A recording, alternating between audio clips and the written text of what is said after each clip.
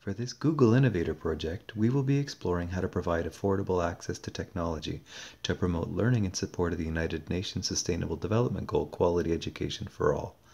We will start small as we support our local school community by ensuring that more students have easy access to reliable technology in their classrooms. Thinking bigger, we plan to use Cub Linux to reimage donated computers so they will work more efficiently and send them to students at Adagudaluk Elementary School in Nunavut. In coordination with Lauren Town, Honorable Navdeep Bains, and Tom Moore, we hope to provide this remote location with LTE network access to further support quality education for all. So, let's get to work.